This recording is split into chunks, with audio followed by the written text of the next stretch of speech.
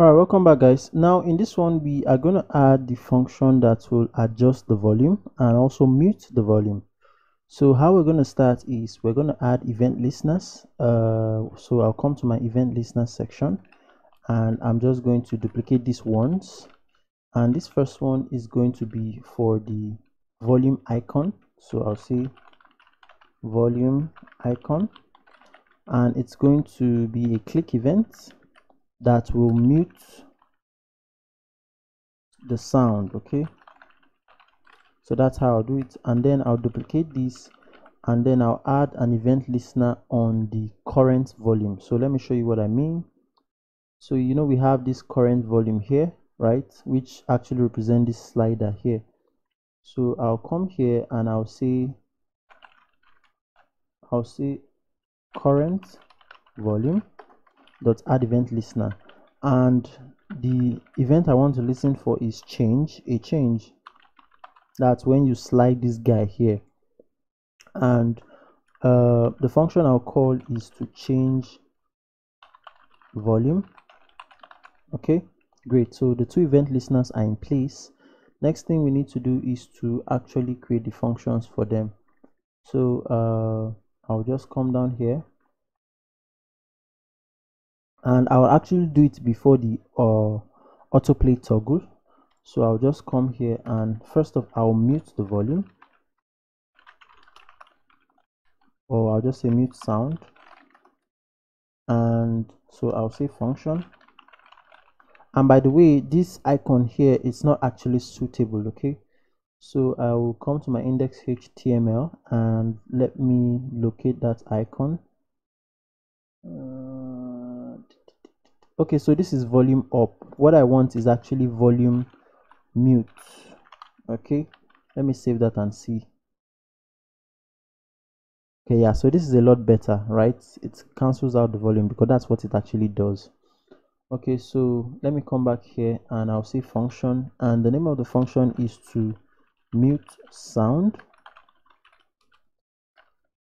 Okay, so what do we want to do? Well, we want to define the track dot volume and we want to set it to be equal to 0.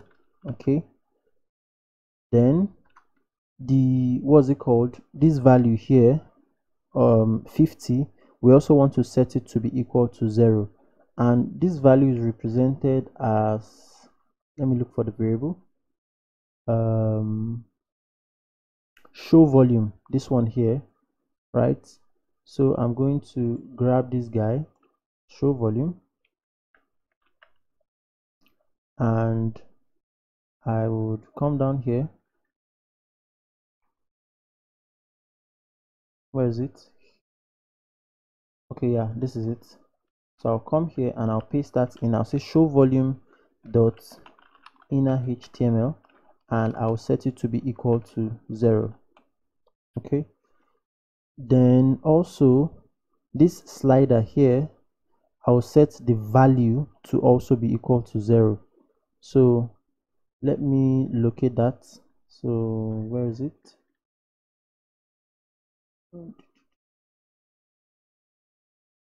So I think it's the change volume, this current volume. Yeah, so let me be sure. Yeah, it's the current volume. So I'll copy that and say current volume.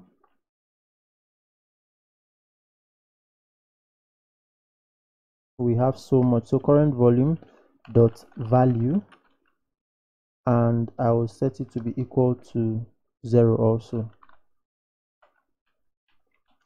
So let's go ahead and save this and let's test it out. So I would play a song.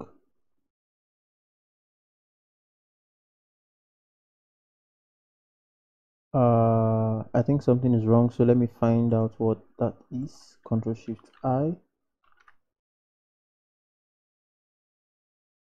Okay, so it says change volume is not, oh, I called a function that I'm not using yet. It happens, man. Let me comment this out for now and save, and let's try it out. Okay, so now I'll click on this guy and as you can see, it has muted the sound. Okay, so of course the next thing we're going to do is we're going to do it such that when you slide this guy, the volume would increase, okay, or decrease, whichever one. So by the way, let me pause this guy first. Okay, so that's what we did here for the change volume. So I would uncomment it out, and I'll then come down to create the function to change the volume. So where did I mute? So this is where I muted the sound. So down here I would say change volume, right? And I'll say function, not function but function, and I want to change volume. So here for the change volume, well, first off we want to set the what's it called, show volume dot value. So remember here we set the show volume dot value to be equal to 0. That's this guy here. Now we are saying the show volume dot value is the text on this paragraph here, the blue guy here. So here I'm saying show volume dot value should be equal to current volume.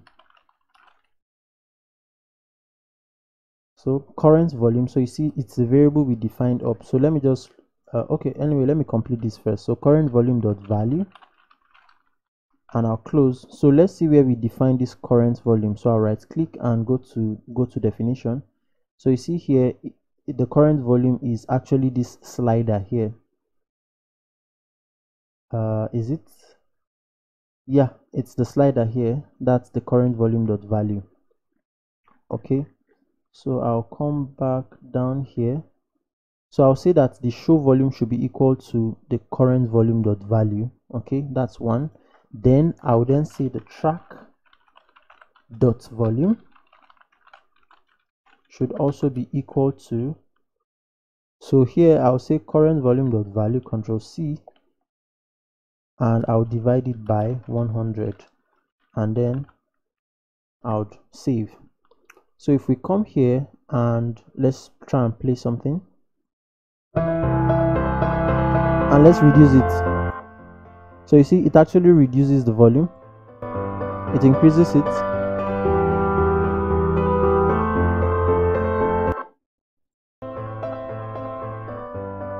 okay. So basically we've been able to set the two functions that control the volume. One is to change the volume, the other is to mute the volume. So I think it's okay for us to stop at this point so that we keep everything sectioned. In the next one we're going to continue the project.